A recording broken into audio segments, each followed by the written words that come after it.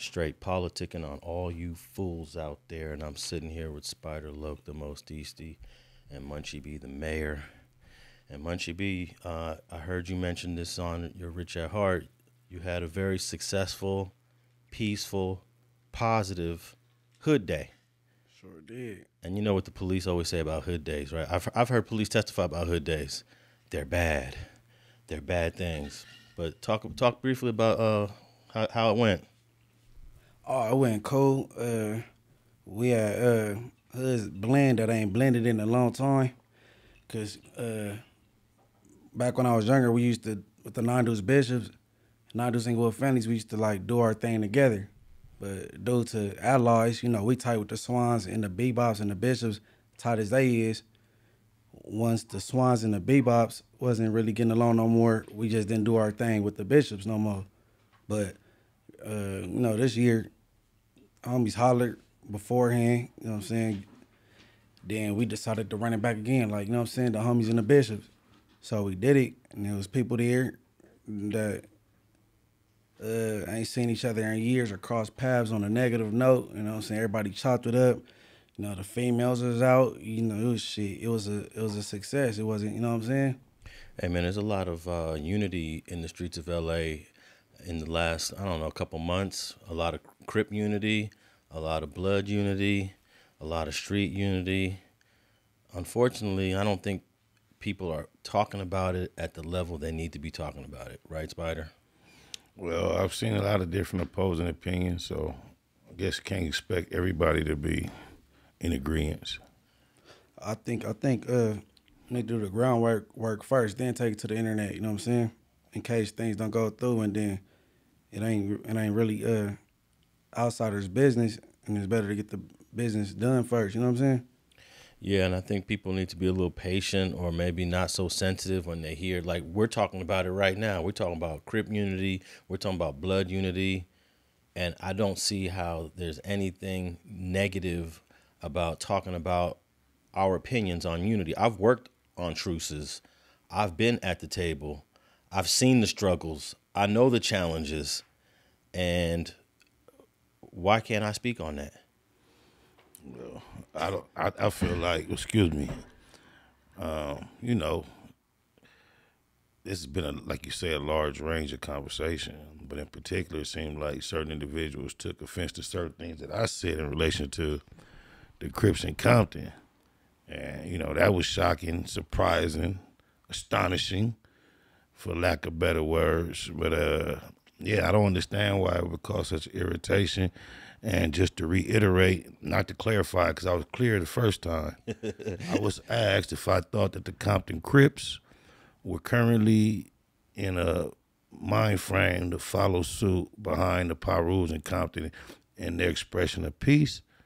And based on my understanding of the climate in Compton, my knowledge of things that take place, I said no. And I think there's no one upon the face of the earth that is familiar with the climate in Compton will be willing to place a wager against me opposing that stance. So I don't understand how it could offend anyone. Well, I think that being pessimistic is probably offensive to some people, because there's always an optimistic viewpoint on the same subject matter, right? Well, I was asked if by my co-host if I thought personally, and it was my time to express what I thought. And I know for a fact my thoughts are based on facts. It's not pessimism if it's reality. I have the most optimistic hope for the future of not only the streets of Compton, but Los Angeles, Long Beach, and the surrounding areas. But I'm not going to allow my optimism to cause me to make a statement that I know is not true.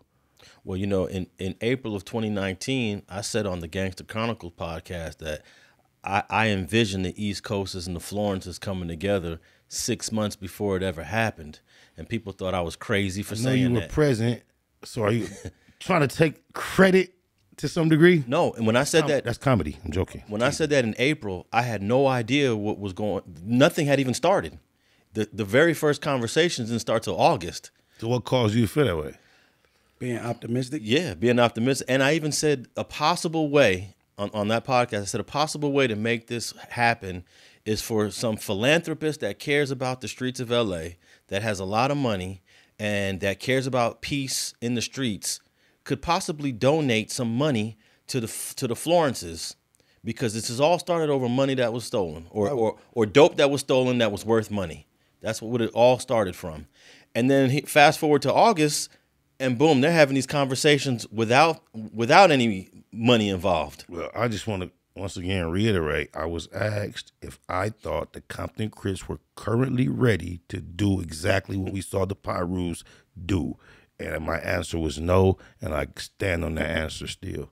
Okay. Hey, but even to a particular person that you know, was mad at the conversation we had, was gonna come at Alex sideways, but like Alex, he like one of the most optimistic people I know when it comes to that type of conversation with the like the treaties and shit. You know what I'm saying?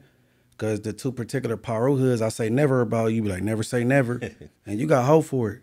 Well, I think that it's easier to bring two hoods together that used to really be tight, as opposed to two hoods that from their historical position have never been close. So when you get two hoods like Looters and the Mob that used to be like brothers, Same thing. that's something that is more attainable in my mind than something like maybe a Crip and a Blood set.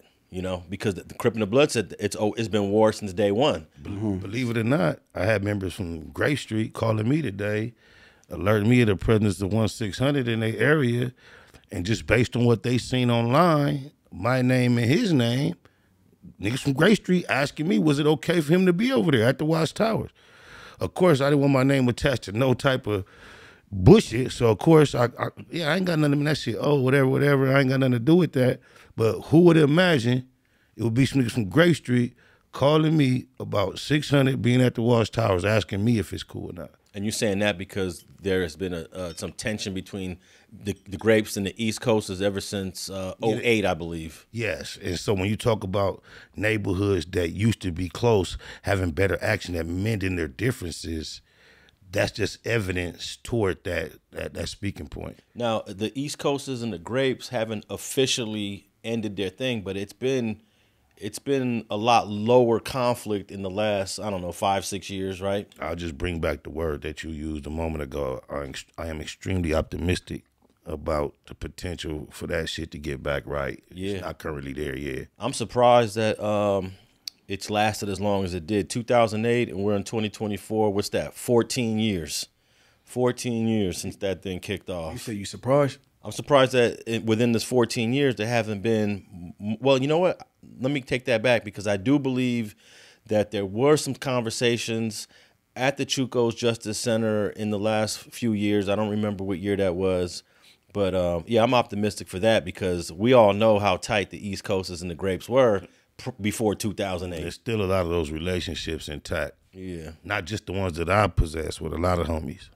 The fact that it's been going on as long as it's going on, that part wouldn't surprise me. But if it ain't been no talks, that's kind of surprising. Like some attempts, you know what I'm saying? I don't know about anything official, but I am aware of conversations but it's just like what we about to talk. The older people are having one conversation, and the conversation kind of changed as you trickle down through the generations for the most part. Hey, if this was the 1940s right now, and I told both of y'all that in the next year or two, the United States is about to drop 2 bombs on Japan that's going to annihilate 200,000 people from that population. And then if I said, and then within the next decade or so, Japan is going to forgive the United States and they're all going to be friends again, would you believe that? Yeah, because in history, they bomb each other, and then when they get back cool, they help them build their shit back up. Yeah, but I can't even put myself in the 40s mentality to even know how ridiculous that would have sounded beforehand. But there are nations that don't, like Russia and the United States traditionally don't like each other. China and the United States traditionally don't like each other. You know, there are certain countries that, Iran and the U.S. don't like each other. You drop 2 bombs on a country and you kill 200,000 people. You ain't supposed to like that country ever, right? I mean, ever. Japan and the United States are best friends again. So I always use that as an example.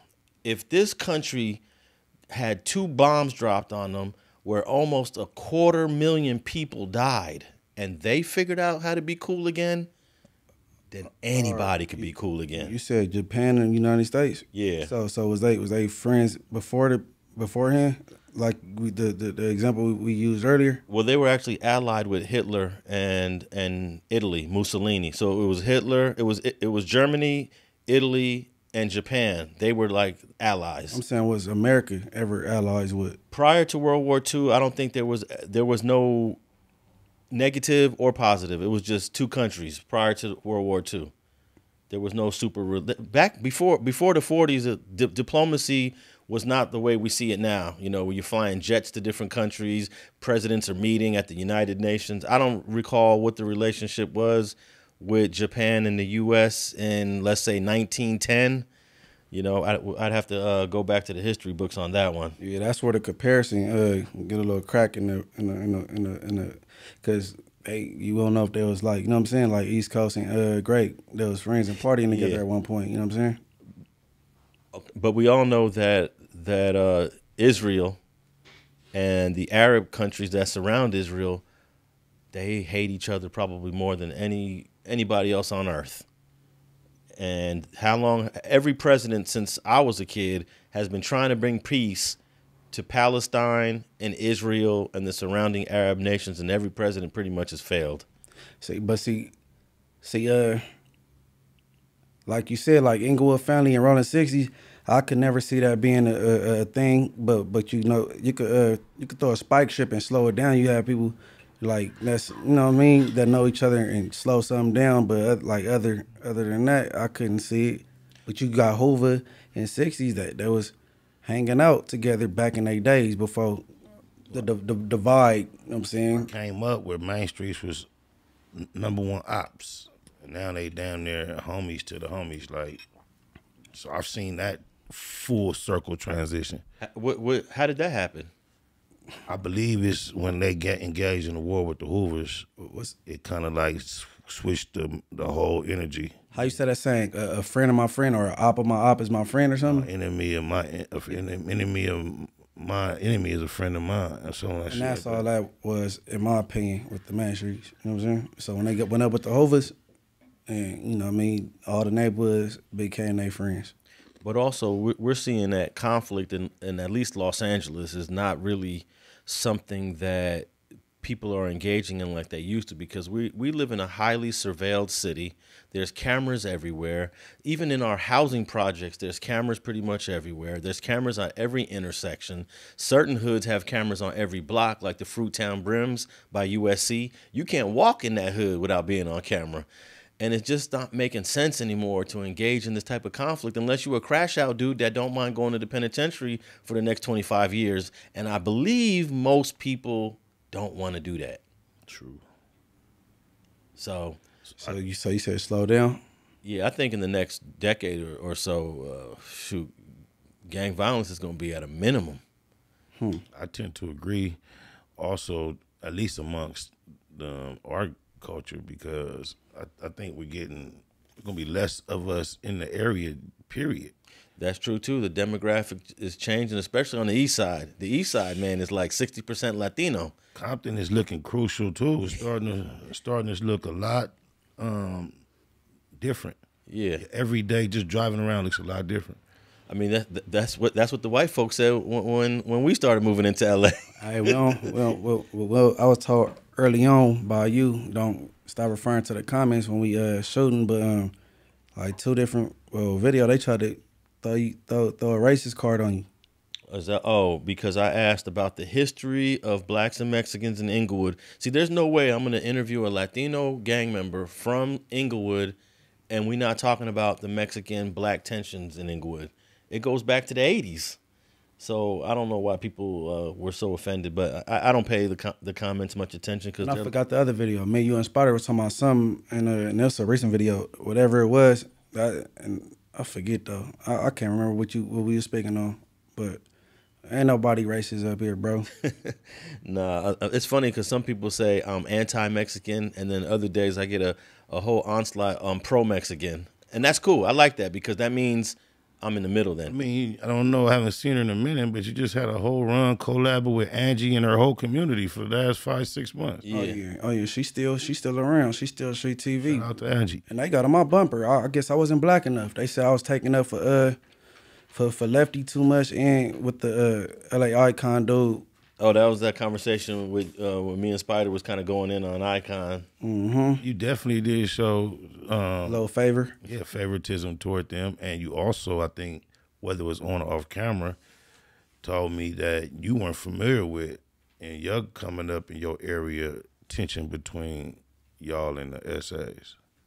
You never experienced that. No, I didn't, cause like the only Hispanics we had it was quite natural, automatic with the 18th streets because they just BK. They was just pushing at it. You know what I'm saying? That was their thing. So we already knew if it was 18th street, then that's what it was. But I didn't really feel no Hispanic little tension or nothing until I got to the county jail.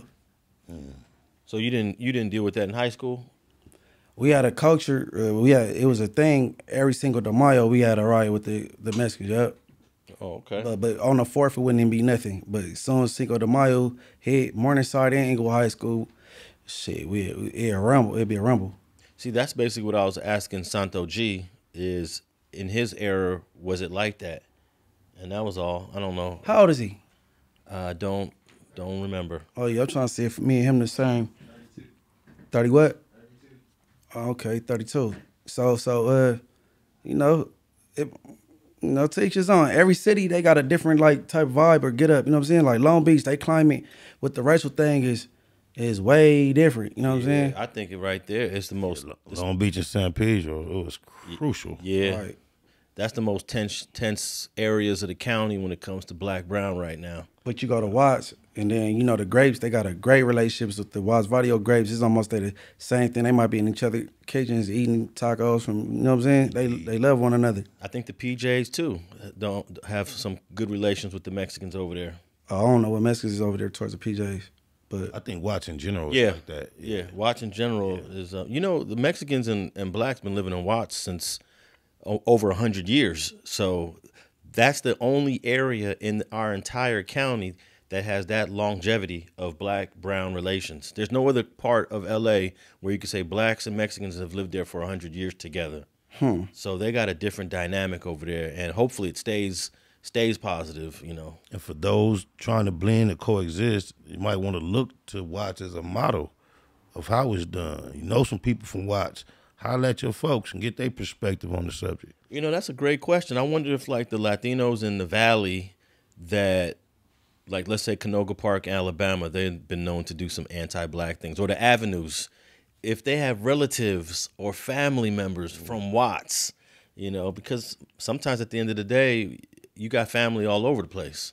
if you don't see enough of that, then you go all automatically. I ain't speaking for all races, but like in East LA, all they see is them. You know what I'm saying? So they ain't used to sharing schools and going to the store seeing black people and shit. So they gonna have that type of, you know what I'm saying? Same thing with Lefty. He from what's that, SGV? Yeah, Baldwin Park. Yeah, Baldwin Park, and it's what percent blacks in Baldwin Park? Probably 5. Yeah. Less than Are you 5. trying to justify a lack of seeing blacks for having a disdain for them? Yeah, that's that. Yeah, they not Don't justify it. No. Justifying is saying it is right. That's why I asked. Were you attempting to do so? I didn't say it was right. No, that's why I asked. Sometimes you can justify. Your answer is no. I ain't saying it's right. It sounds like sounds like you're providing justification. When you only amongst your people, that's why I'm knowing the pattern. Because generally, you can find something that you encounter rarely and be over friendly and over respectful because you have an outsider and a visitor. That could be the natural energy that a human being leads with, other than being repulsed or looking for attention. So just because it's a rare encounter, to me, doesn't seem like it's a natural reason to have disdain. Yeah, I was just saying from my standpoint, I feel that's their reason, not saying that it's right. Just like Lennox. Lennox not a city, but it's a community. They not used to seeing, like, you know what I'm saying? They go be like, what you doing over here, fool? They don't like, I ain't gonna put that on all of them, but they beef with blacks and Tungans, you know what I'm saying? Hey, we should be able to walk to the store or walk to the park in any community in this entire county without nobody tripping. Man, you should be able to do a lot of things. All right, this might offend people, right? But it's just like black people, we just more welcome and accepting than say the Hispanics. You know what I mean? Even like in the county jail, if it's a black from a Mexican gang, we not talking about he got to get out the dorm or what I'm saying, or even care. But let it be a Mexican from a black gang or you know what I'm saying? Then it's a problem. We ain't never like just black. We just welcome people. We just a real, you know. And no disrespect towards the Hispanics, because everybody ain't the same. Everybody, we know you not disrespecting Hispanics, bro. nah, but they might not know. No. You make it clear, bro. You make it real clear. You had said nothing borderline disrespectful, Munchie. Man, Not at all. You know how this internet work. I know, but you're doing very good. All right. A couple weeks ago, we talked about the treetop Fruit Town Piru conflict that inspired the Piru Walk, YG Game, and others. I think that was 2 weeks ago now, right? Yeah, that was 2 weeks ago. And I had mentioned that the conflict may have went back 30 years to 1993 to Travion Logan, but I wasn't certain if it was consistent from 93 to the present. But I did find 2 cases between the Treetops and the Fruit Towns from 2006. So we know that at least was how many years ago? That's 18. Louisiana, huh? Was one of them at a Louisiana chicken? I don't remember. Okay. But there were 2 cases, 2 separate cases. Something was going on in 2006 because I found 2 cases where they were going up on each other. That's 18 years ago. I mean, it's been 2006. It's been a couple casualties back and forth. Yeah, but I was just trying to figure out from 1993 when Travion Logan passed between, I guess, 2006. I'm not certain if the conflict lasted consistently through those years. I doubt it. Yeah, I doubt it. but we recently found out that Travion Logan is a relative of Compton Rick Rock. Yeah, Compton Rick Rock. Shout out to Compton Rick Rock. He sent us quite a juvenile photograph for Travion, rest in peace. And he was kind of appreciated the fact that his people's even mentioned. He said that's his blood peoples, and he said he's gonna do a reaction to the segment if you didn't mind. Yeah, I've heard him say that he had a family member from Treetop that was deceased. He never said his name though. And I guess when he heard us say Travion Logan, he was probably like, "Wow, that's my cousin." Right. So that's 93. Now he would probably be someone that might know, even though he's not from Treetop, but he should know if it was consistent. The conflict was consistent from 93. But I do know for sure 2006 it was up, and that was 18 years ago, and that still makes that a very long beef. Right. Compared to others, you know, I brought up the 30s and the 40s earlier, and then that was a decade. That was 10 years. Yeah, you mentioned the 30s and the 40s on Rich at Heart. That was your most recent episode, so go tap in with that, people. And I believe that started in 95 or 96 and ended in 2006. So that was a good decade. Right. I was at that parade when they came together, met up on King, and squashed it on King Day. Yeah, I think the worst thing that happened in that beef, someone got paralyzed, and there was quite a few shootings. I'm not certain if anyone died in that beef. I don't know. I'm gonna be told that's Crip business. So I'm gonna leave it alone. But yeah. I know what you was doing watching the Peace Tree. I know. Who, me? Trying to mess it up? Nah, hell no. My kind wouldn't even be. You know, look. I don't go to King Parades no more. But you know, the Bloods be more closer towards the mall, and then the Crips they be more towards Western. So that day they came together, whatever that chicken place called. Like, you know what I'm saying? They was in the parking lot. Oh, you talking about the Popeyes on King and Western? Yeah. They was all in that parking lot. The 40s came from this way. The Hardest Gun, they was out there. They pieced it up, and it was cool. Well, yeah, it was cool. Well, you just happened to be at the parade. I see what you're saying. Yeah, I was at the parade. You know what I'm saying? Me being 35 in like 2 months, looking back, that was a cool thing.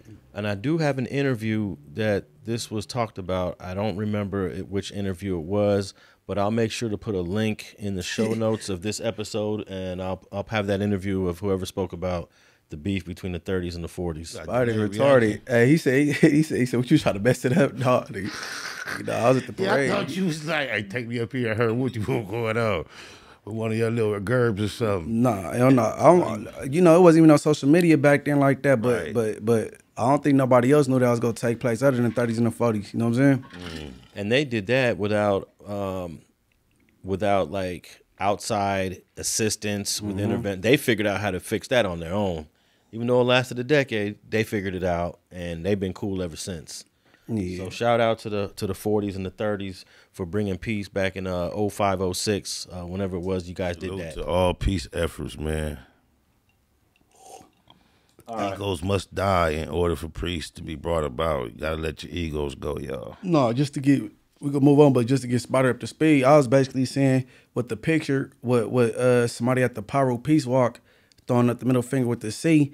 The thing is, it wasn't about the Crips. So if they doing some Piru-ish and that you seen that, then whatever. Because the 30s and the 40s, they did their thing. And if it was Inglewood families with the middle finger or BPS with the middle finger, then, I mean, so what? That day wasn't about us. Well, that moment, what they had wasn't about us, though. So stop trying to take from me. No key way should project their feelings into looking at a Piru Peace photograph and throw it off. You got to just take that on the chin.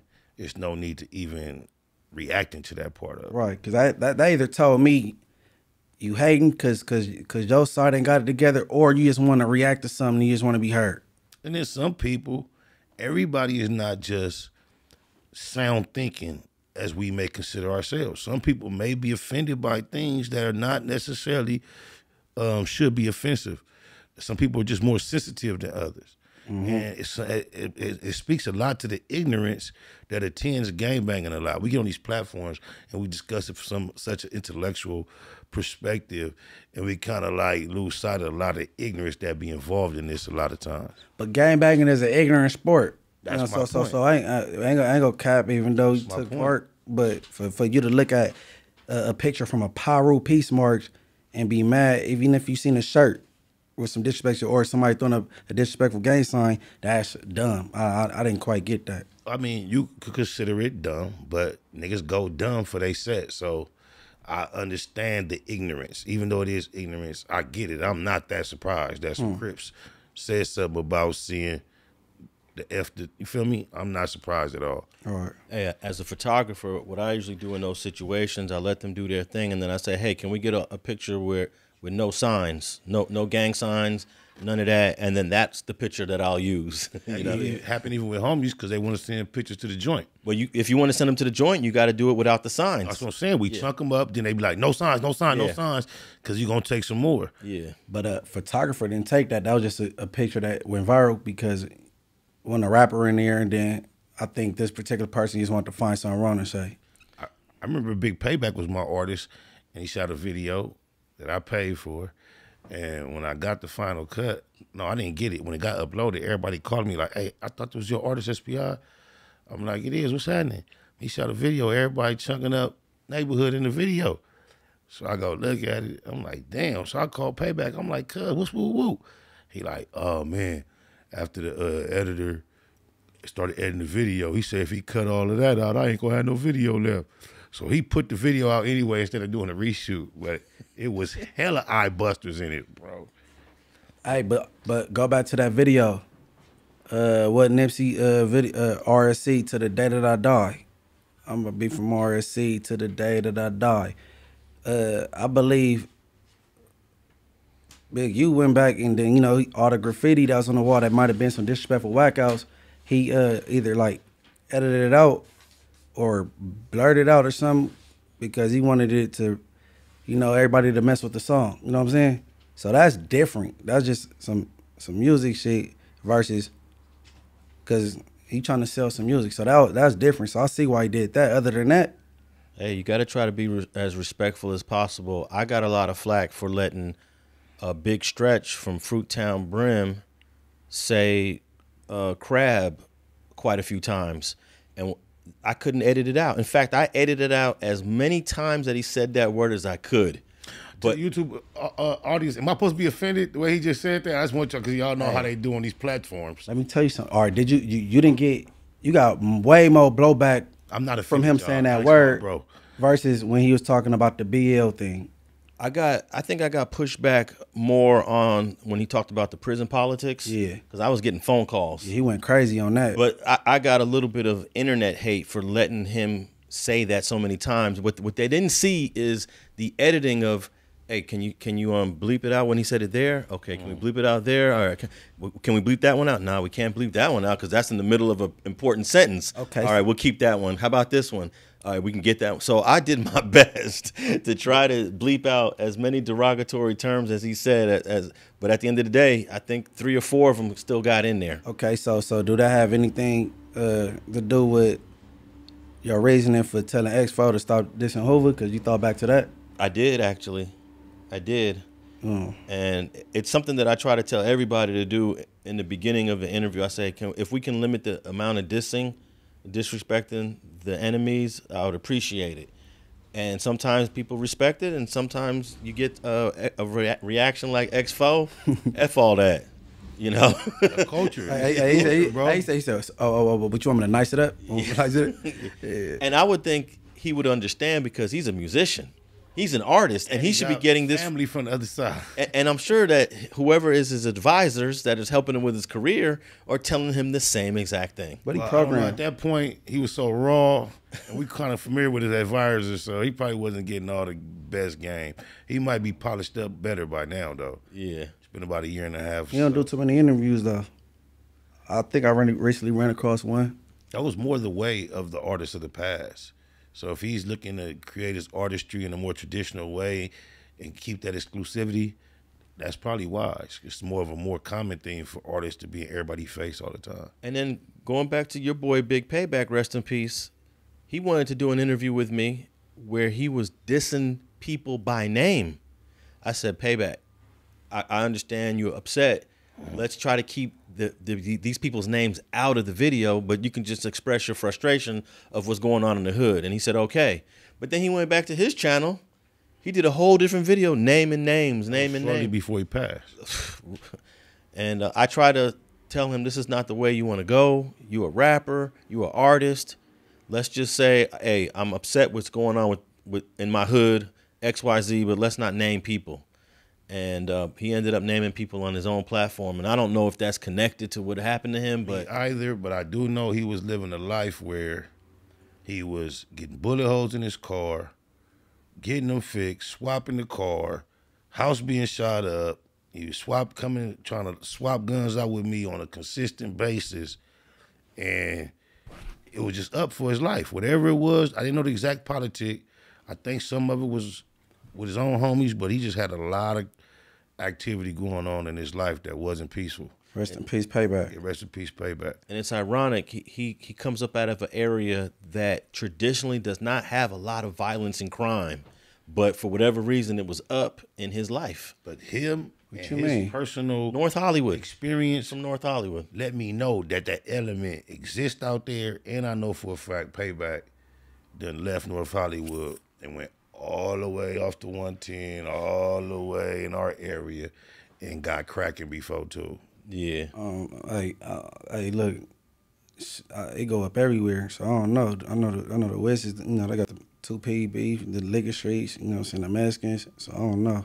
Well, if you do a map of violent crime in LA County, Compare and contrast type I'm going to say that about 70% of the violent crime is in one police division in LA. 77. 77. I understand exactly what you're saying. Yeah. But I understand what he's trying to make sure it doesn't seem like you're saying, because you can trigger a whole lot of people. There's a debate going on with two homies right now online because of similar statements made like this. Look, I'm a social scientist.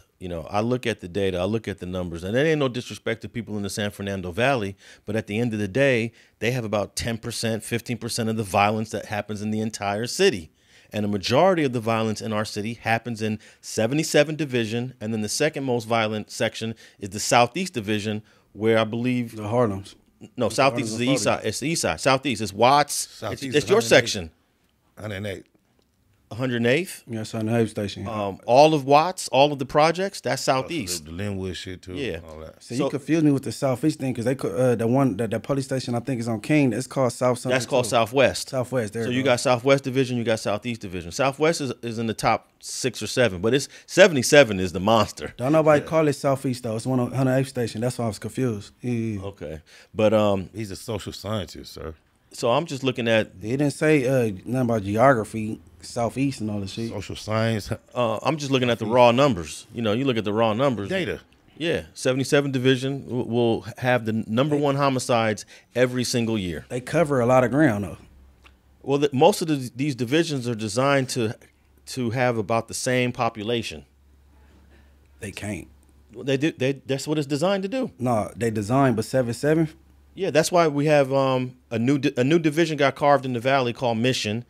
Right now, where we're at right now is we're in a new division that used to be a different division. Oh. So they carve it out because they want to balance it to make sure that the populations are equal in the divisions. If you get too many people in this one division, they're gonna cut it in half. Is this like a competitive thing that you don't want the most cracking area to be, not your area?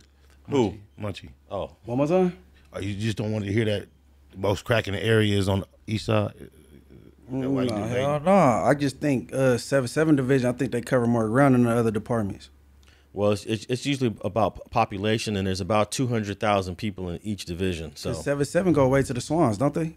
yeah, it goes all the way to Broadway. Yeah. Okay. Then you got they in the 60s, and then they all over the place. That's what I'm saying. It's other departments that cover the ground that. I mean, I can give you the square miles of 77 Division, and it's usually about the same. But here's an interesting thing. Guess which division has the most gangs in it? The most gangs. And it ain't 77. It got to be 108 then. No, there's a division on the east side called Newton. That's what I just said. Oh, you said Newton? Yeah. Okay, I didn't hear you. Newton has the most gangs in any division. And who they police? They got 38th Street, the Outlaws. It's the low bottoms from like Washington, Adams. Who else? You got the Faux Trays over there. You got the Faux Deuces, Faux 8, the 4-pack. You got I believe there's some. I think the 6-pack. No, 6-packs might not be in Newton Division, but Newton Division. It's because they got a bunch of Mexican gangs over there, and they got small though, and they got a bunch of tiny Mexican gangs that have like 2 blocks. So when you count all the sets over there, they got 41st Street and all that. Yeah, they got Primera Flats, 23rd Street. They got Locos Park. They got Ghetto Boys. So you know they got the most gangs on the map, Newton Division. But let me move on to a fact check from I believe this would have been last week, Munchie. I don't know how Suge came up and courts came up. You said he don't have no luck in the court system anyway. I said criminal or civil. Yeah, criminal or civil. But he won one of his most important cases when it comes to finances. It's that Terry Carter lawsuit that he was looking at $81 million to pay. That case is done with. It's over with, and he don't have any financial obligation to the Carter family. They didn't refile. The first trial ended up in a hung jury. There was an agreement. They had a certain amount of days to file the second trial, and for whatever reason, they never filed the second trial. So that means it is over, and he don't have to pay $80 million.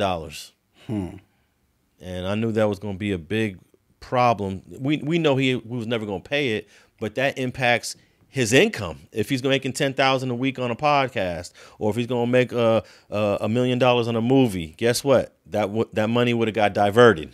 Right. So he won that $81 million lawsuit. But yeah, he's lost quite a few cases though. He got one victory. Yeah, he got. Well, I don't know if he's only got one. I didn't even know he was up against that. What the civil suit? The Carter family was coming after him. Wrongful death. Yeah. And you know he got a lot of kids, Terry Carter, and then his wife was named in the lawsuit, and the kids were Terry Carter tried to buy Beautiful World from me, man. Offered me some chump change. Rest in peace, Terry Carter. But Papa Smurf, I don't know if Papa Smurf was in on the deal trying to swindle me, but he made the connection. And we went and met him over there at his office, right where Hawthorne turns into La Brea. He used to have an office right back there, and he offered me the little chump change for the song. I'm like, man, what you gonna do with it? And he was like, don't worry about it. Once it's mine, it's mine. You ain't gotta worry about what I'm gonna do with it. But it was some of the most jankiest negotiations I've been involved in with a record exec. Rest in peace, Terry Carter. Did you try to negotiate that? Can I get like 2% back, 3% back, 5%, something? I'm not gonna lie. I was more interested in the bigger front end that I tried to negotiate, and he wasn't willing to budge. the conversation didn't even get to the back end because he wasn't even really forthcoming with his plans or anything. So we didn't go that further. We didn't even take a second meeting on it. Okay. Yeah, man, that's like that ghetto negotiations, huh? Our office hours are from 9 to 5. Rest in peace to bro. Rest in peace. Heavyweight. And I'm going to go on the record and say that was an accident that Suge did that to him. I would imagine so. There was nothing deliberate, no malicious intentions. He was just trying to get out of there. That was it. And if you look at the video, it's kind of weird. Terry kind of he kind of moves in the direction that Suge's going in, and by the time he sees the truck, it's too late. And yeah, it was man, extremely unfortunate. Yeah, it was bizarre, man. I remember Bone told me after he got ran over, he's on the ground and he's like sideways and he's looking at Terry on the ground. I heard somebody recorded him on the phone telling that story. It's up on YouTube somewhere. Oh yeah. That's that dude secretly recorded him. Yeah. And we ain't gonna go into that dude, but yeah, man, Suge did win this case, and it was an important case because it was a huge financial debt that he would have had to somehow slither out of. You know, if he would have had to do all of this, well, let me get my wife to be the person that makes the money on this podcast or this movie, and then the Carter family would have to come. You know, there's ways okay, we're gonna go after the wife then, or we're gonna go after this person. Right. It would have been just a mess, but hey, he got out of that. So basically, he won that case. Yeah, they wasn't gonna see no money from him. Nah, they wasn't. Just like OJ. They didn't get no money from OJ. But OJ had to dodge things and do things certain kind of way, move to a whole nother state. Yeah, to get out of that $33 million debt. OJ had a good advisor. Similar to what we discussed, Game perhaps was having to do with the Priscilla thing and got kind of complicated for him. Well, here's the thing. California does not protect your houses. That's why OJ moved. He didn't want to lose his mansion. So he sold it and then bought a mansion in Florida and under Florida law, it's protected. So if Game is smart, sell the house that you got now, go buy a house out of state. You don't got to live in Calabasas. You don't got to live in Santa Clarita. You don't got to live in California. If he had a house in his name already, it would have been gone. But technically, I could live in your home as long as you allow me, right? Yeah. So I mean, with that type of move, he could live. Anybody close enough to. Yeah, he could sell the house to a family member, if it's in his name. Right. But the court systems are getting smarter and smarter, and they're not allowing people to try to circumvent their obligations just because you put this car in someone's name. And there's ways that it's going to be harder and harder to do that. You got to do what OJ did. All right, I'm leaving California. I'm going to live in Florida. And my house is protected. Yeah, I'm out of here. I don't need these dudes breathing down my neck every day. Right, makes sense. And I know how that is. I was in a bankruptcy case once, and man, these people came out of the woodworks to that court date and be like, Mr. Alonso owes us this. Another person, Mr. Alonso owes us that. I'm like, damn. They're coming for their money. So I see why OJ did what he did. I think that was a smart move. All right, we talked about the definition of Culture Vulture and Spider. You went into the literal actions of what vultures do in their habitat, and you put that into the definition to a certain degree. I looked up a few definitions and I want to read them. Some of them are from different dictionaries. This one is from Urban Dictionary. It says here, a culture vulture is someone who steals traits, language, or fashion from another ethnic or social group in order to create their own identity. Here's another one. One who appropriates the art, creativity, and style of others, most often for their own benefit, and at worst in a way that serves no value to the originators of what cultural product, tradition, or practice was lifted from. Here, let me read it one more. A culture vulture is a person who adopts something from a different community and makes it their own. And do you see similarities or differences from how you said it last week? Similarities, differences as well.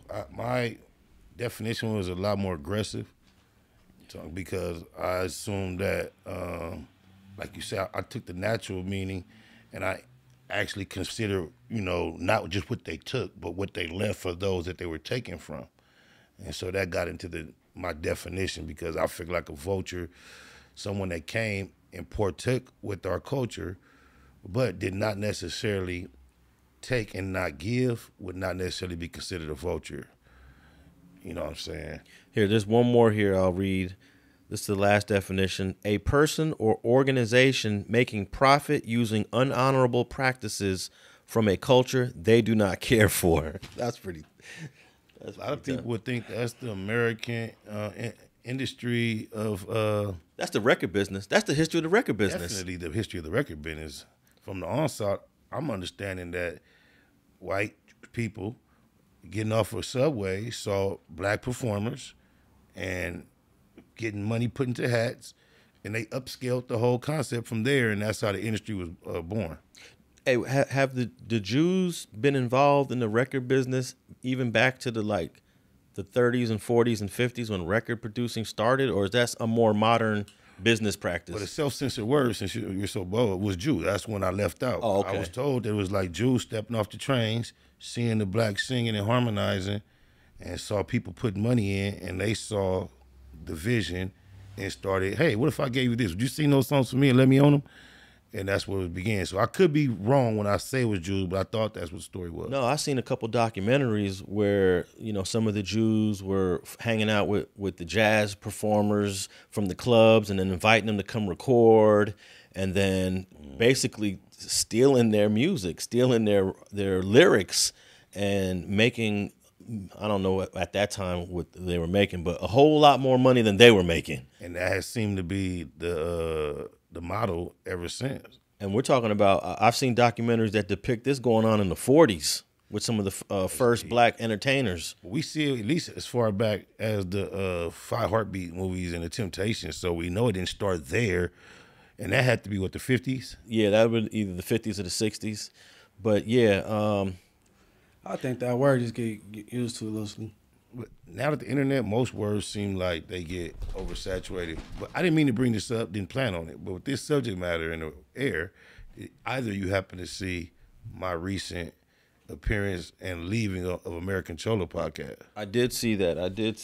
And but you came back though. You left and came back a couple minutes later. I didn't leave as far as to leave. I removed myself from being next to a source of irritation that was developing, and I didn't want to lose control of whatever may happen. I just felt like that was the best thing to do. But I just sat across and cooled off and just let things. I didn't leave the premises or anything. But he was touching me at the time. He said the word dick. I was not understanding. Tapping you with some shit? Calm down. But resting his hand on my wrist. And said the DICK word. Yeah, like how now I've seen Brick Baby and Adam and Lush One react to it. And I get he was like, they went to oh, you dick, like the regular, but that's not something I'm really familiar with. They was trying to make the dick sound like, oh, you fucker, how Mexican say it. But at the time he said dick, bro, it was so out of nowhere, and the irritation was already built. And then to have like this clammy, warm, kind of soft, kind of firm grip on my wrist, cameras on, I just was extremely uncomfortable. But it was all about the subject matter of Culture Vulture in general. Yeah. I saw the back and forth, and I don't think you really get anywhere in these types of back and forth when you have someone as stubborn as you and as stubborn as him. It's almost pointless to even. I mean, if it's content, right? No, I'm not there for content. I was there for healthy dialogue. However, I think you know how I practice. You have tried to teach me on my own platform, 60-40 to the guest. I went in there thinking myself 20-80, 20 me speaking.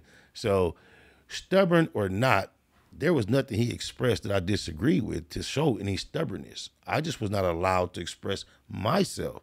I wasn't stubborn toward anything he said. He said they were intimidated by blacks because they were BBGs, big black guys. I didn't debate that with him. I didn't argue with him. My only issue was him saying that the way we view tacos as Mexican food, that didn't translate to hip hop being our thing. No matter who does it, like, okay, do you think tacos are Mexican food? Yeah, it fall under that.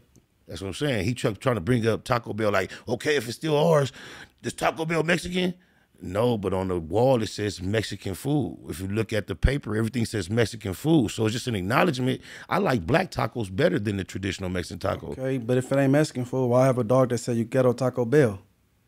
That's my point. A Chihuahua, which is a Mexican dog. So that's what I'm saying. No matter who makes the taco, we all agree we're making Mexican food. But when it comes to rap music, all of a sudden, who's performing it, it changes the origin of whose it is. And I don't think that's fair, because when you go from the older Latinos, they loved R&B oldies. They listened to them. They respected our culture. They accepted it, and that was it. You never heard a debate, was this black music or not?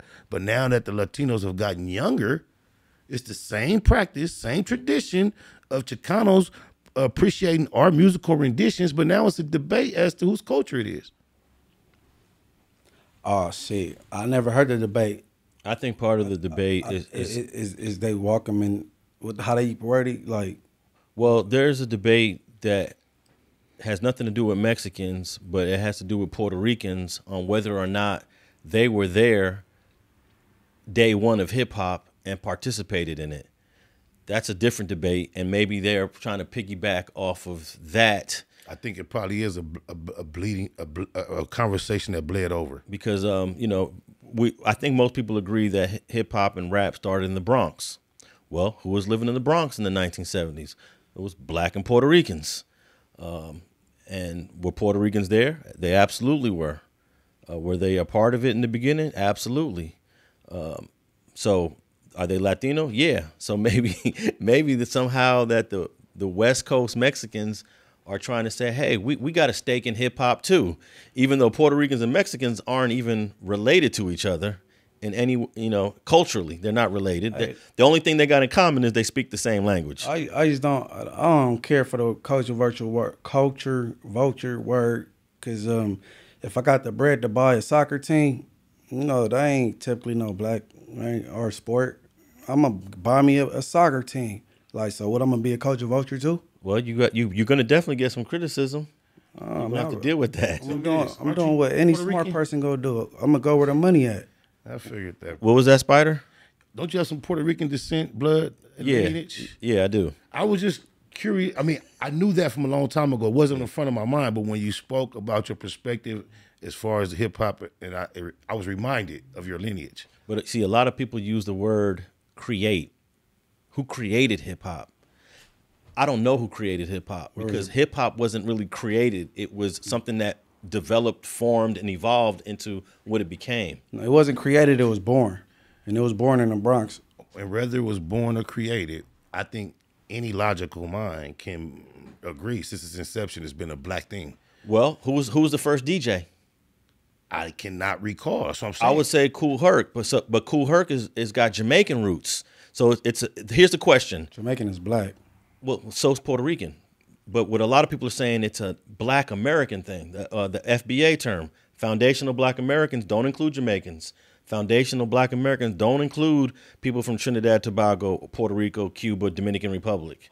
So that was the debate when it comes to hip hop. Who else used that FBA term other than the boy? What's his name? Tariq Nasheed. Who else used that term other than him? Well, I guess he created it, that right? He inspired. Yeah, people who follow. And then ADOS is another term that's similar to FBA. ADOS is, I think he used to adhere to that term. American Descendants of Slaves. So American Descendants of Slave excludes Jamaicans, Dominicans, Puerto Ricans. But blacks were rapping before hip hop, if you're talking about rhyming and telling a story in a rhythmic, melodic way. Definitely. So it wasn't the inception of hip hop that brought on rap. And I think when we talk about hip hop in its current form, I think people are more talking about rapping. But I agree that the guy that's the first modern rapper, Culture Vulture, he's a brother. Okay. He's a black American. He gets that. That's his stamp. But when it comes to DJing, a lot of these DJs had family from the Caribbean. They weren't black Americans. So I think in the beginning, I would say majority of the dudes were black Americans, but you can't discount the black Caribbeans that were on the streets of the Bronx at the same time. Well, on the streets of the Bronx, in its most rawest, purest form, you may be correct. But the version of hip hop that went forth to the world was a black thing. Well, what is hip hop? There's elements. Or rap. I'm gonna go back to okay, rap. rap. Hip hop is elements. Yeah. And I believe the debate gets lost with a lot of people, black people. I don't think they're talking about spray painting and scratching and mixing and breakdancing. And I don't think they even care to debate that. I think they talking about spitting. Yeah, just spitting. If it's just spitting, but even in the beginning of hip hop, spitting was secondary. It was the DJ that was doing the party that was the main attraction. I'm aware of that. However, the most premier element that got everybody's attention over the long run was the MC. Yeah, almost all the other elements kind of fell off. Down, correct. Even in the 80s, most rap groups had DJs, like Yes, Kid and Play, yes. De La Soul. Nobody has a DJ now. The MC was birthed to hold down the DJ. The DJ was the one that rocked the party. He don't have to show up with his craze build up, and he started implementing MCs to accentuate his show, his set. But you know which DJ is that today? Khaled. Dude don't rap. He don't sing. Right. You know, but there's very few DJs that are just DJs. Everybody got DJs these days. Also, you got to throw in dude from Pusha Inc. Mustard. Mustard. I didn't know where he was from.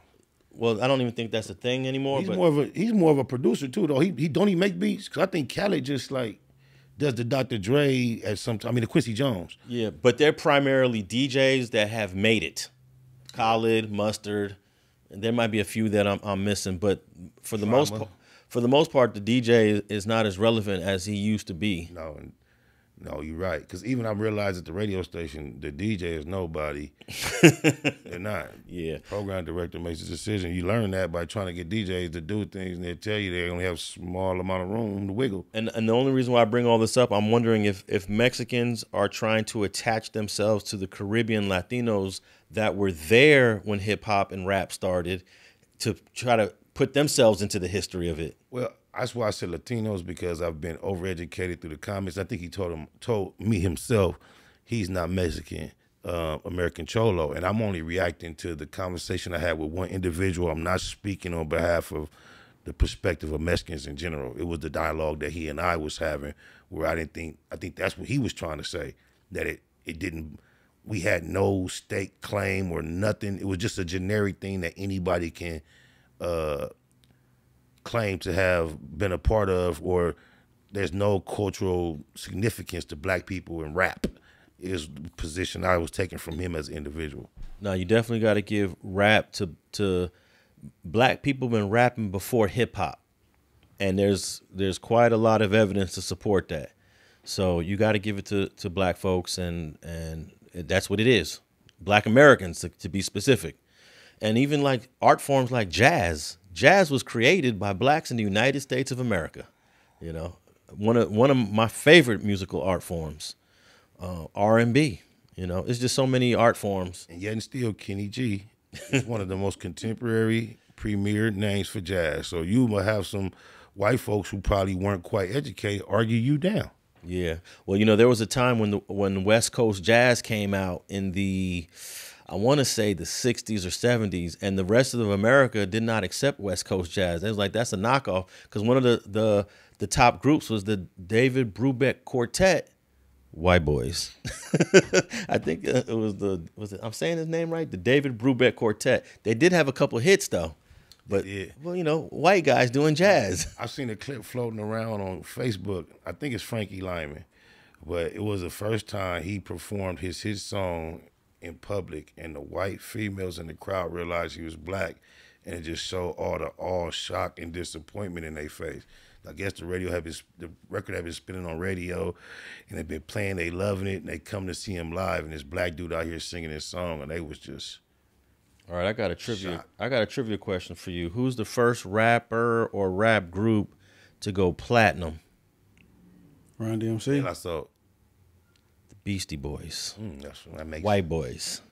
See? Yeah. See? They sold 5 million records of that. They had a couple of bangers on that album, though. I gotta admit. Revere and all that. I remember. Yeah. They had a couple bangers. They definitely had a couple bangers. They were the Eminem before Eminem. Right. You know. Right. But all right, we got to move on to. Then there was Vanilla Ice. Yeah, Vanilla, he ended up doing like 15, 20 million records. Yeah. Crazy. Yeah. MC Hammer did 10 million off of that Bunk album, but he had some hits. No disrespect. It wasn't our type. Is it disrespectful that I just called that album Bunk? Yeah, it was. because you It would was? have. Yeah, How you can I'm a say rapper. Bunk and then go say her hits on it? Yeah, so Well, I mean, the hits like Too Legit that to wasn't Quit. Bunk for that time. I thought it was Bunk in live. Live, I thought it was Bunk. In fact, I have a picture. I had the MC Hammer album in my bedroom on the dartboard, and I used to throw darts on it. Well, I'm not saying that was my type of music, but I can remember that being a song that come on the radio or being on TV somewhere, and I bob to it. Yeah, I mean, it had some hits, but I thought it was Bunk. You say you threw darts at his album? Yeah, Man, MC Hammer go whoop your ass. Man. yeah, You man. knew that shit was hard when he was ain't that when he came out the hotel room and looked down and said something? He like he had one hard part in the video. I forget. I'm tired. Yeah, I knew I wasn't tripping. I had a hoodie on when I got here. I had to come out that thing. But he did 10 million on that record. You believe that? You think he still did? He think he had a proper deal? One of them deals we complain about, I don't know, but he ended up filing bankruptcy some years after. So like the TLC story a little bit. yeah. All right. No disrespect to you, MC Hammer. I apologize. He wanna fade. I apologize for calling your album Bunk. But dude, 1989, I was a teenager. I just wasn't feeling it. Yeah, you know? that's when we was like on our thuggery a little bit. Yeah. All right. I wanted to talk about this comment that I made last week, and we got a clip that we're going to play so I could explain what I meant by the comment. But last week when we was talking about the Black Sam interview, I said something about I was cool with both of them, Nipsey and Big U. But when they had their clash, you had to pick a side. Now, I wasn't saying that I specifically picked the side, but everybody assumed I picked the side and I must have picked the Big U side. Never did I pick a side. What I meant by that was if you're from over there, if you were in that section, which I'm not from, you pick the side. And I want to play a clip to where this actually came from. It is I interviewed Jermaine Williams, who is Luce Cannon's identical twin brother, and he talked about how Luce Cannon ended up picking the side. At that time, he was in Big U's camp. And that's, I guess he did a song with Nip and then ended up hanging out with Big U and picked the side. And that's where this thing comes from. Play the Jermaine Williams clip, please. So I interviewed Jermaine Williams, the identical twin of Luce Cannon. And this is what he had to say about what was going on back then. You found out about Nip getting shot before your brother did. Of course. Okay. Yeah, I did. And then you called him up and told him. Yeah. See what I'm getting, because I talked to my cousin. My cousin has she has what she said.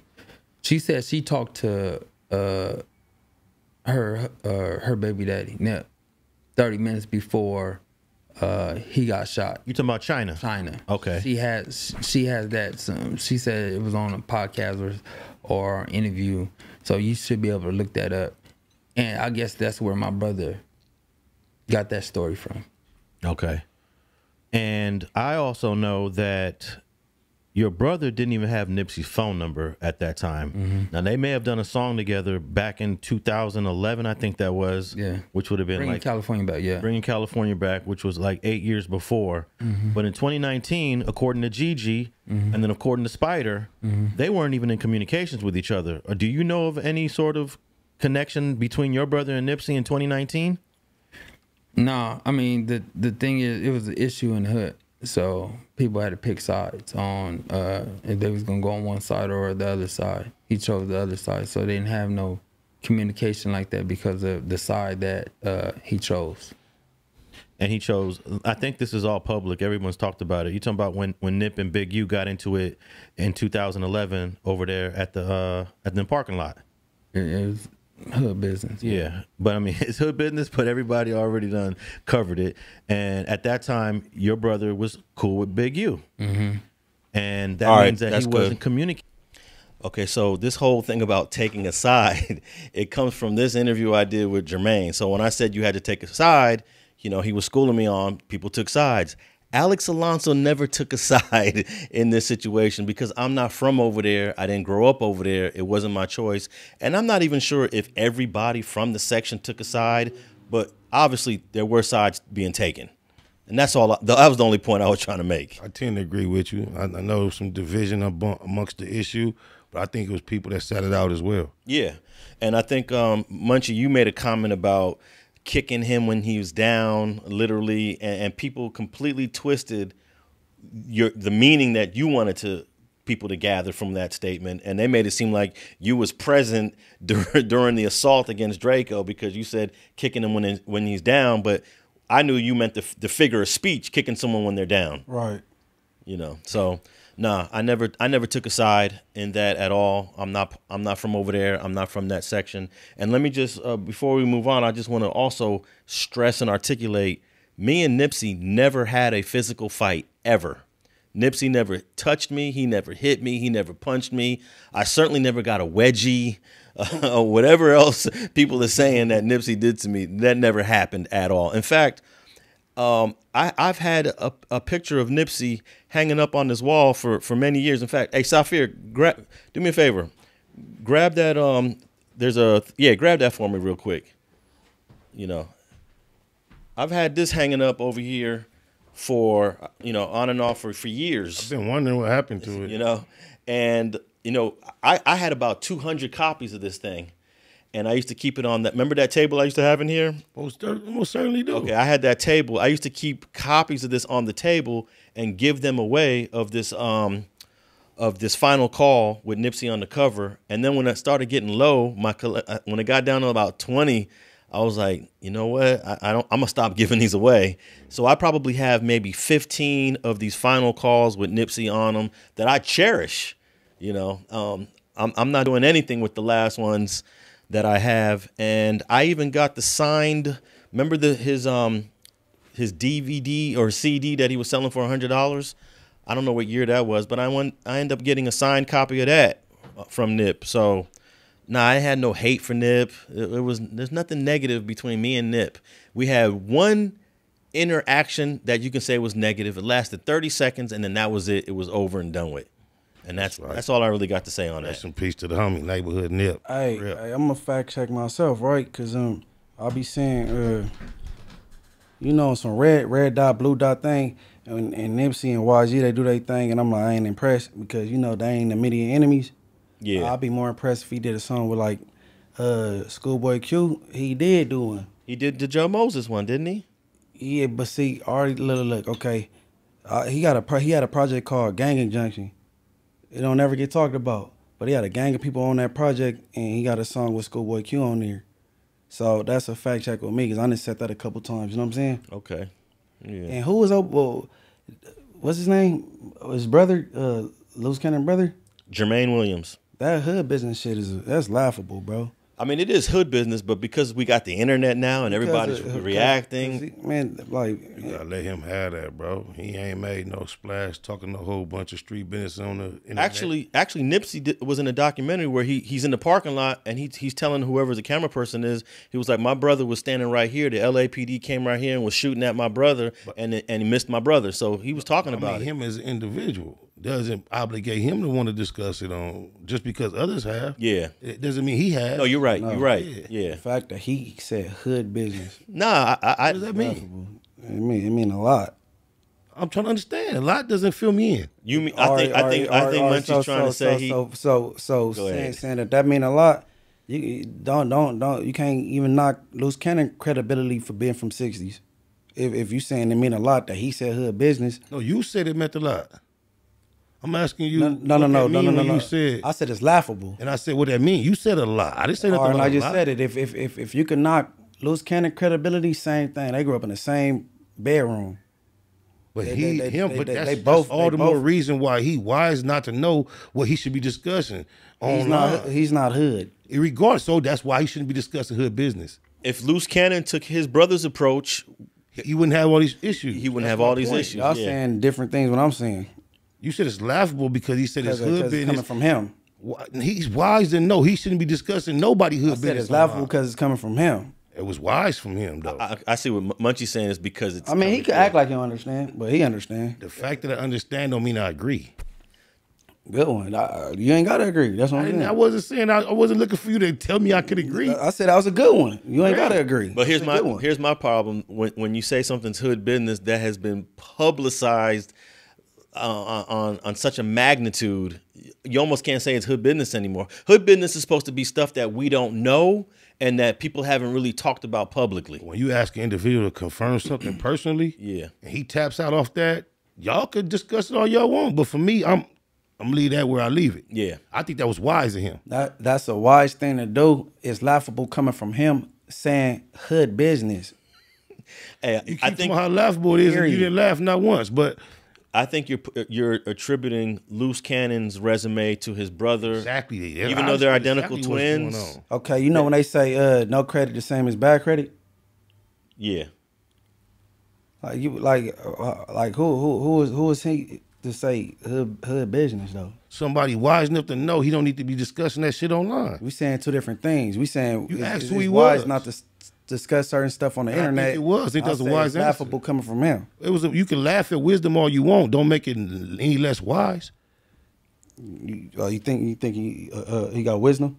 I think it was very wise of him not to. You don't know him. What you mean? Wisdom? How you know who I know? Oh, you know him? Man, he pulled Look up. on my platform and see if I know him. He's pulled I up to mean, the you black. know a nigga because you interview him. All right. You know him? I mean, shit. I don't know. He made a wise decision. I believe he made a wise decision. How well do I have to know him to know he made a wise decision? Okay. Spider say, "Oh boy, got wisdom" or some shit. I say he made a wise decision. You just said wisdom. I said it was wise of him. This shit recorded. You said wisdom. I use wisdom because it is a derivative of the word wise, but I didn't say he had wisdom in per se. I said I think it was wise of him to make that decision. You know what's crazy? I agree with both of y'all because you know them niggas is jokes. he didn't want to speak on something. He didn't want to speak on something. I'm talking to Alex. You But know them niggas is but jokes. Munchie is I just don't think you get no point calling nigga a joke on the internet for what? yeah. Munchie's just undermining his. That's my opinion. His gangster, I guess. That's what. That's he, my I don't understand opinion. why though? Because what you don't know him either. I can only go off what I hear on the internet. But you just challenged if I knew him or not with a lot of authority. I don't know the nigga. So how you gonna speak on a nigga you don't even know? Because I heard clown shit from both of them, and they stories is Can't blunt. go. Well, we hear about each other all the time. Not hear what they said. all right. Before we move on, All right. Nah, for real.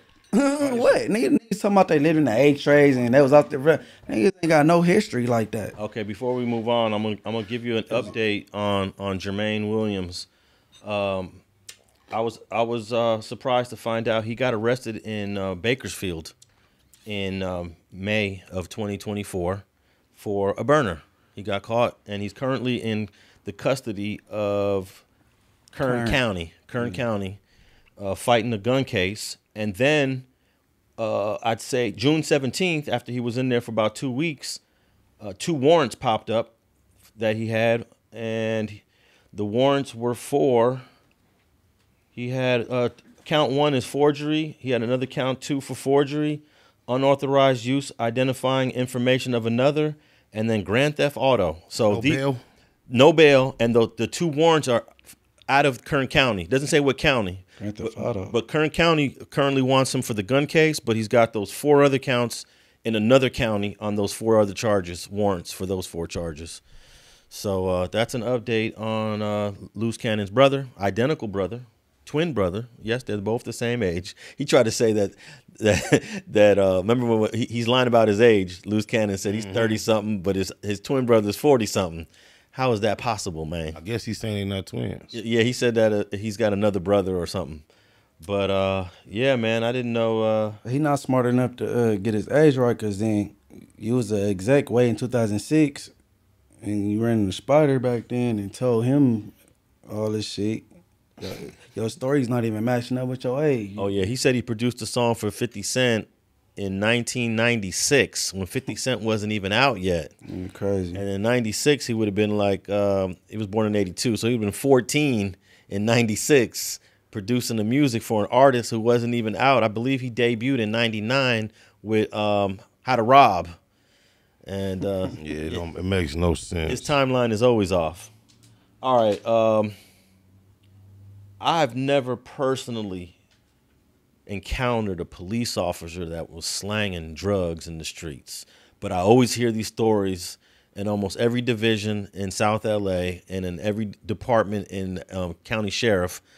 There's always that cop that does it. We heard it with Rafael Perez back in '98. Bro had 6 kilos of cocaine that he took out of the property room.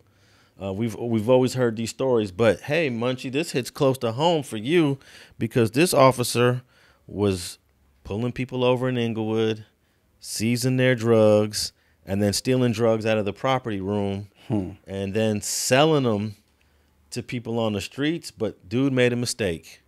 He wasn't selling them to people on the streets. He was selling them to a CW that was tapped into the FBI. And let's play this clip. At 5:30, a police officer finding himself on the other side of the law, sentenced to time in federal prison after pleading guilty to selling drugs. Well, KCAL News assignment editor Mike Rogers at the desk. Mike, you told us when this officer was charged. How long will he spend behind bars? So after he reached a plea agreement with the federal prosecutors, he will spend 2.5 years in federal prison on allegations that he was selling drugs while on the job. I actually want to come to my computer here because I'm going to show you the federal document where they talk about it. They said specifically there's CW, which was a confidential informant to the FBI, said that in 2020 the defendant said he had available for sale 1 kilo of cocaine that he was willing to sell to this guy. They also said he had 2 kilos of white China heroin and an unlimited supply of black tar heroin. Now, apparently this officer told this informant that he and his team stole the drugs during a routine traffic stop and that the defendant made as a drug task force officer with the Inglewood Police Department. Now, we told you that they did reach a plea agreement, and today the U.S. Attorney's Office saying that this former officer, now former officer obviously, will serve 2.5 years behind bars in this federal sentence, guys. All right, Mike, thank you. All right, that's cool. Hey, can you imagine if you from the streets and you got, I don't know, you got a couple keys in the car, you got several $1,000s in the car, the cop pulls you over and says, I'm going to take all of this and let you go. You probably going to be like, okay, I'm cool with that, because you either going to go to the penitentiary for 10, 15 years or take the L for 40, 50, 60,000. Which one you going to do? You're going to take the L, right? It depends, right? Because you better hope nobody didn't front you that, because who gonna believe the police took it and let you go? That's true, too. You imagine someone coming to you, they got your work, Spider, and they come to say, hey, man, the police took my shit. They pulled me over and took my shit. You can be like, hell nah, I need my money.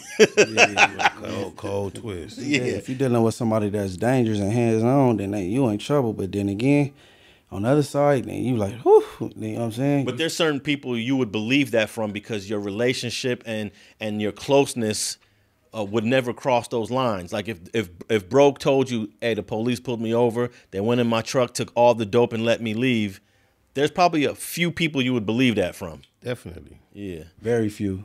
Well, the officer's name was John Abel Baca, B-A-C-A. He's 48 years old, out of Whittier. And he was a 21-year veteran of the IPD, slanging on the streets. That's deep. Man, so you doing 2.5, and then, you know, they be getting that little 6 months before you even get that original release date. And so you go to a halfway house. And I know a sheriff up off the east side, he was a twin. And he's currently incarcerated in the federal system for getting down in a similar fashion. He the one told us, hey, see what's going on. Leave that boy alone. That's Sheriff Baca boy. Oh, you think this guy's related to Baca? No. Oh. Not in particular, but... 'Cause he's got the same last name as Sheriff. I noticed that. Yeah. That's what made me think of what I just said. You know what? That's interesting. I would have thought it might have came up in the story that Baca's nephew or Lee Baca's cousin was charged with trafficking. Is this considered a common last name for Hispanics? It's not as common, but you know, the fact that it pops up in law enforcement, all right, and the fact that a dirty police told us leave somebody alone because he Baca boy, and now this Baca is dirty. You know, it might. It's crazy. You know how much money he was selling that kilo for in Inglewood back in 2021? Probably way too cheap. It says here 22,000. Oh no, that's probably about right, huh? Yeah, but that was 22,000 from Fed. The feds actually bought the cocaine off of him. With that Fed money, huh? Yeah, with that Fed money. And then he's ordered to pay $40,000 in restitution. So any monies that he made slanging, he's going to have to pay it right back. Plus, he's got to sit in the penitentiary for 30 months. But yeah, I mean, they hit him on this, but that don't mean he wouldn't have other people he was dumping shit to. He probably got dosed. And we don't know how long he's got away with this. 21 years on the force. I know that's not a new idea, bro. Yeah, this can't be your first rodeo, right? 21 years in and you start slanging? Nah, by that time, no, you're too set in your ways one way or the other. You'll take another chance or you too against it to try it. But here's one thing, though. He didn't throw any other officers under the bus. He took this case by himself. He obviously didn't admit to nothing else and is able to get away with doing 36, how many months? They said 2.5 30 years. months. 30 months. You got a Crip Max sentence. He got 30. And, it's, you know, when he first got arrested, the media was like, he's facing 20 years in prison. Same thing they said about Crip Max. But I'm like, damn, this is more than, like, I feel when officers who take that oath and we have an expectation of them of integrity, morals, honesty, you got to do more than 30 months. You basically telling other cops, if you get caught, they going to slap you on the wrist. You're going to do a little bit of time, but you ain't going to get stretched out, you know? Police they always seem to get a slap on the wrist, regardless of what it is, bro. Because imagine a kilo of cocaine. How many people got sentenced to 20 years for a bird or more in L.A.? And the only reason has nothing to do with keeping our people healthy and off drugs is because of the finances we was fucking them over about. It's too fast a trip to them hundreds, thousands, to the millions. They had to do something about that. But there's a guy in the streets of Inglewood that's working for the feds because when I read the indictment, it said that somebody informed the FBI that the Inglewood police officer Baca was dirty. So this didn't come from within the police department. It came from the streets. So someone from the streets informed the FBI, and they said, all right, are you willing to work with us so we can bring him down? That still sounds like an official operation, right? But I think people lose sight of the fact that all law enforcement takes their uniforms off. They all fuck with females. They get drunk. They hit. They people. Yeah. So information travels when people are not out, and then it might turn into some official, but the initial person that told on them might have nothing to do with law enforcement, just misspeaking, talking too much. And what's really an eye-opener to me is if he was on the force for 21 years and it took some confidential informant on the streets of Inglewood to bring him down, you mean to tell me the Inglewood PD did not know that you have officers out there selling cocaine? How do you keep that from the Inglewood PD? How do you keep that from the chiefs, the assistant chiefs, the sergeants, the lieutenants? That means that y'all is turning a blind eye to officers out there committing crimes. That is definitely a possibility. Because this wasn't an internal investigation from the IPD that brought him down. This was a street investigation linked up with the FBI that brought him down. IPD was not even a part of this. Hey, I know for a fact, and I can name maybe 3 officers that dealt with the same females that a few of my homies done dealt with. He could have easily pissed one of them females off and they caught through a tip that way. No, for real, for real. But it says here at the bottom of the thing that the Inglewood Police Department provided its full cooperation during the investigation. So that means the FBI eventually said, hey, we got information on one of your folks. And, of course, they're going to be like, okay, well, what would you like to know? So that means his colleagues perhaps more than likely watched him walk in and out of work for a while knowing they on your ass, boy. Regular day, hi, how you doing? Yeah. Donut, coffee, and he didn't have no idea. I'm sure the FBI was only let certain, I'm sure the IPD was only on a need to know. Correct. Because they didn't want it to get out, hey, they on your ass, Right. and you about to get indicted as soon as you try to sell that bird. But it's crazy. I always wonder, like, how many more of these John Abel Bacas are out there right now? And then when you talk about a bird, that more likely was a soft bird than a hard bird. I believe it was a soft bird. And them was hard birds people was getting all that time for more back in the day too. And then he's telling his sources on the streets, look, I got black tar heroin, I got white China heroin.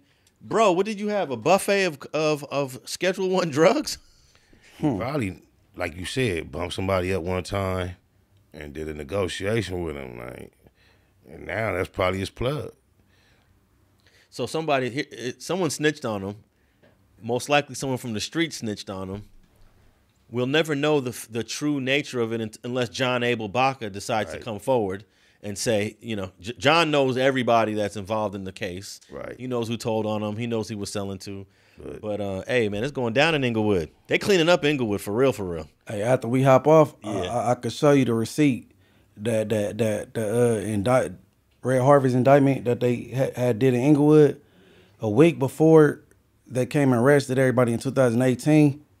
A week before October 30th, a female told me what exactly was going to happen, and it happened. Why? Because she was effing the IPD officer. And that's when I said that. Oh, go ahead. That's why I say, in this particular officer, I don't even know him by name, but I know other ones that mess with are females. I remember when the Front Hood Comptons, they had went down a few years ago, and it was like a major thing. A couple of real popular cats that was out here. It was heavily reported that before they came and raided, it was a female about the, she was the head of the sheriff's department. I think she got caught on a wiretap, called and give him a heads up, like, hey, they on their way, baby. So the shit do exist. It be in the mix. Yeah, man, you gotta be careful on these telephones. They listening. They listening. Definitely. They tapping in. You know, they're hearing all our conversations. I don't know if this is. I've heard this rumor once that all our conversations get saved and dumped into a huge cloud for the powers that be to go back and listen. I've heard similar things too. Because it's impossible to listen to everybody in live time. So they save everyone's conversations and then go back and listen. I don't know how true that is. I haven't seen anything. I didn't hear about the go back and listen part, but I heard it was possible. Well, check this out. My T-Mobile only saves my bills for 24 months because they also have restrictions on saving. Saving costs money. You know, hard drives cost money. Putting all this data costs money. It comes out to millions of dollars for corporations. So there's no way I believe that, for example, T-Mobile or AT&T are just saving all our conversations in perpetuity because what's the purpose? Right. Now, is the government doing it some kind of way behind T-Mobile's back or behind AT&T's back? Or does AT&T say, look, we ain't saving the phone calls, but if you want to save the calls, feds, y'all save them, but we ain't going to save them. Because you can't get a bill that's older than 24 months. They purged the databases at some point. Imagine the reasons a cat would be looking for a bill older than you. Be finding out some shit, bro. Why would you want a bill older than 24 months? No, because I was I lost a number. Call log. And I was like, okay, I knew it had to be a reason. was like, it's in my bill. I knew it was May 2020. I called this person. You call and they like, nah, we only saved the last 24 months. Even have you ever tried to go to the digital version of because you know you can go on your own account and look at your own call history. Well, if you log into your, let's say T-Mobile or AT&T, because I messed with both of them, you can only go back a certain amount of time. Thing. Okay, I get it. So this whole idea of saving phone calls permanently forever, it would cost millions and millions of dollars, and I don't think there's any value in 300 million Americans with cell phones, and y'all saving all our conversations. It sounds crazy, right? But you know. I don't know. If you think about the way they're trying to build up the AI, if they're using the information for something like that, to have a totality of everybody's thoughts, information to go into the AI monster, that might make a little more sense. Well, I do think that maybe the FBI has a list of gangsters that they want to monitor. Definitely. And they tell T-Mobile or AT&T or whoever, we want to save all of those conversations just for investigative purposes. There's no warrant. They can't pull it out in court, but they'll certainly find out what you're doing. And then when you're wondering, like, hey, why did police pop up at this meeting? Right. You know, you'll never know. You'll never know. Yeah. You know, because there was no warrant issued for you for all this monitoring, and that was COINTELPRO. COINTELPRO in the 60s and 70s, there was no warrants. They were just monitoring people. You know, I'm glad they got rid of that program in the 70s, but I'm sure they got a new version. They do, because I've been notified in past tense that they may have gotten a warrant though, so I don't know if they secured a warrant. Yeah. If they notified you that your phone or you was on a call, tap call. Yeah, judge signed off on that and did it the legit way. Yeah, if they seen that letter letting you know that they was listening, then they did it the real deal way. Yeah, but if the U.S. government can go into Pakistan and kill Osama bin Laden without letting the Pakistani government know that this is what they wanted to do, and get there and do it, and piss off the Pakistani government, get in there and get out without a scratch, they're capable of all kind of monitoring. They tracked down, and Osama bin Laden didn't use cell phones, didn't have the internet. He had a nice villa that was off the grid, but somebody ratted him out. This is his location, and they went there and got his ass. I wonder how much it was worth to him. Hey, when that happened, there was someone on Twitter that lived in the same neighborhood as Osama bin Laden, and he tweeted, "There's a bunch of helicopters flying over me right now. I don't know what's going on." And live, he tweeted that. Did you ever see the Joe Budden interview with the white dude who went and got the kill? One of the dudes. I didn't watch it. No. That's a good interview, bro. That dude it's intense just to hear his story, how graphic, the details. Shit you wouldn't imagine, to hear this dude telling his story, how they went in there. They even had a malfunction. Like, they didn't think they was gonna get out of there right. But that's a great listen, that interview. And the technology that was available when Obama did that is there's a photo of Hillary Clinton and a whole bunch of people in the government. They're watching them do it live. And you see them in front of the screen, and you just see all this tension on there. They're watching them kill Osama bin Laden, like, 10,000 miles away. This operation's going on, and they're watching it in live, in their offices. I don't even know if stuff like that is done. They got met too with resistance, going up a stairwell. Like, his son came down with chopper. They had to knock some shit down. You got to watch that interview, bro. That's a hard ass interview. And then they buried him in the sea. Yeah. They wrapped him up in some white cloth and buried him in the sea. But all right, man, we're going to wrap this up. That's another episode of Straight Politicking. Make sure you tap in with all our Instagrams. They're in the show notes below. And we out.